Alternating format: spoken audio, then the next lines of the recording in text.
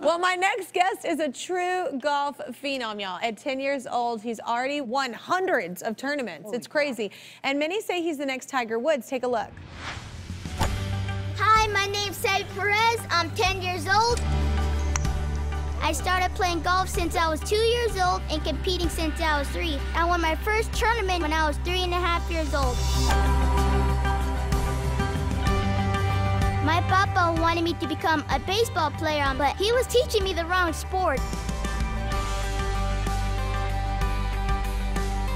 My dreams and ultimate goals are to continue getting good grades, to play college golf, to be the youngest to ever play in the Masters and win when I'm 16 years old, and eventually just become a tour player and get my little tour card.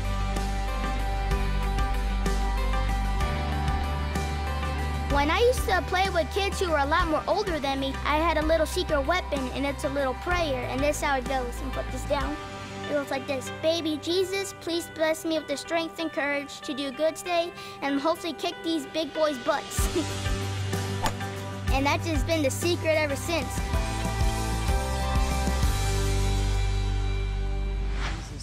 Oh my gosh, please welcome Xavier Xeve Perez, his dad Miguel, and his mom Christine. Hi! I mean, Xeve, it seems like you've got a direct line to baby Jesus. I'm just saying. I can't believe your dad tried to push you into baseball.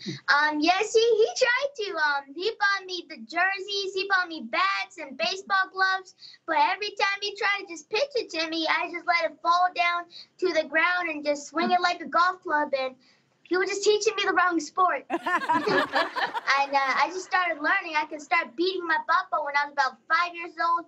And it used to be a little bit tense by like 4 or 5 strokes, but now it's about like 15 to 20 strokes. Oh my God, he's like rubbing it in. I love you. So Miguel, Xeve was actually a miracle baby for your family, right? Yes, Xeve is our miracle child. He's the youngest of our 4 children by 15 years. His sister was all in high school when Xeve was born. We were planning to retire at the time, so he was a big, big surprise. Oh my gosh. I mean, so and 15 years later, so all of that was a pretty big shock. Yes, it was, but but really was a big shock was we received some devastating news at that time, and it was that Christine, my wife, had a very aggressive cervical cancer growing inside of her. Oh, wow. And that was discovered during one of the tests to confirm pregnancy. And at that time, she had made a very, very brave decision, and that was to either terminate the pregnancy or continue with the pregnancy. She chose to continue with the pregnancy, and it was very hard on our family. Mm-hmm. Because we knew that she was in danger in her life the same as the baby. Mm-hmm. It was a race between who was going to grow the fastest, the baby or the cancer. Oh. Then they also told us that because she decided to keep the pregnancy, that they were going to have to deliver the baby very, very early. They told us first 6 months, but Xavier was delivered at 22 weeks, 5.5 months. And they told us to be prepared to raise a child with special needs.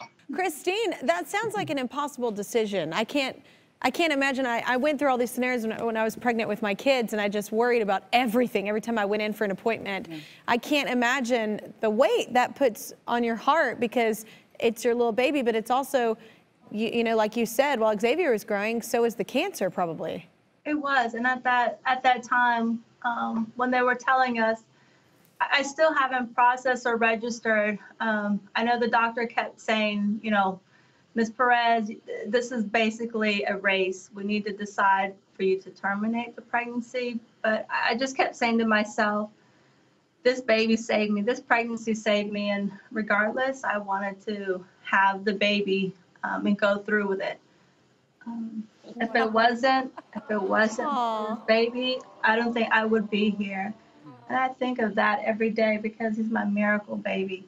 Yeah, it's such a big decision. So sweet. He is so sweet. So oh my sweet, gosh. Xave. So, I mean, can you imagine being put in that position? I can't. And what faith and what's bravery on all of your part. And boy, was he worth it, right? Yeah. Yes, it was. Yep. Well, Xeve, so you said you want to win the Masters by the time you're 16. Do you think you got a shot at that? Yes, I think I do. I've just been practicing and improving my game, and I'm just study hard so I can go to Stanford and play college golf just like Tiger Woods. Right. I mean, I looked it up. He won it when he was like in his 21 or 22, so I got 10 more years to beat that, and maybe I could do it when I'm 19. I believe you can do anything you put your mind to. You are so bold and so strong and so sweet as well. You're so sensitive, kissing your mama right then in those moments. That was so sweet. Well, Xeve, I understand your parents are setting new rules because you're kind of getting a lot of attention, right? Yes, they've been doing that, and one of the things is like talking to the girls. I mean, I talk to the girls on Facebook. I like the girls, but Mom's like, no, Xeve, not until you turn pro, and no, so it's just been a new set of rules. He said, I like the girls. That's it. She's doing you a favor. She's doing you a favor. Trust her. She knows best. And joining us via Skype is Xeve Perez, a 10-year-old golf phenom. Give it up for him, y'all. All right, so Xeve has agreed to help us with our short game. Xeve, you're going to teach us to putt today, right? Yes, ma'am. I'm going to give you 3 easy tips to become the best putter in the world. All right, Jane, how's your putting game? I don't have any putting game, okay, so you're so starting we're with scratch. 0 with me. All right, what's the first key, Xeve? So the first key is the grip. So you start off with your left hand and just kind of hold it like a lightsaber. Okay. And then you put your right hand just right on top of it, where your left thumb covers your right thumb and your right index finger covers these 3 fingers right here. Mm-hmm. Okay. Just like that. So a good grip gets a perfect, it gets good stability when you're stroking the ball. Okay, that's the first one. Now what? So now the second is lining your ball up and just getting the break. Really inspect it.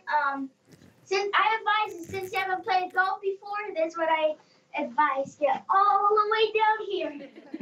Oh my gosh. See the break and everything where the ball's lining up? Yeah, let's do it. And when I mean get down, don't dance like, get down like this. Yep, there it is. Yeah. So now step 3, it's all about balance and having a good stroke. Okay. A little drill I do is with one hand, but we're gonna do this real putting. I don't really putt with one hand. It's pretty simple.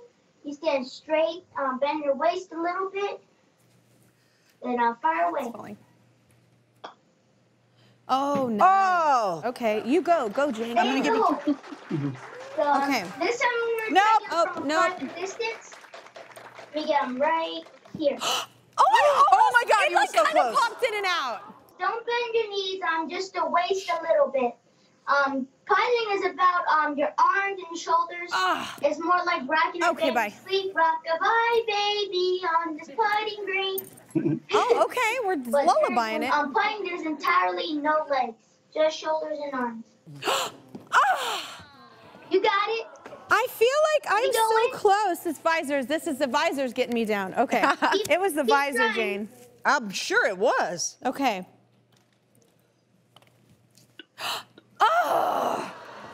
Wait, guys, it's gonna. Okay, wait. Okay, it looks so easy. Something that can help, okay?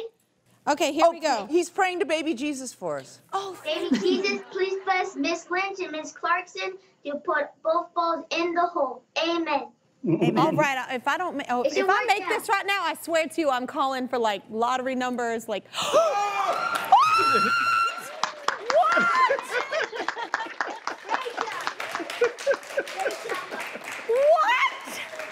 Oh my God, I'm gonna be such a loser right now. Thank you so much. No, it was the prayer. It was the prayer. Thank you, darling. Oh my gosh! I don't even know what to say right now. Xeve, you are a prophet. Oh my gosh, Xeve, thank you so much, Xeve. Oh my God. Your prayers You're ready. are magical. You're experts now. You're really good. Oh, you Thank so you, much. Xavier. I love you so much. Thank you, honey.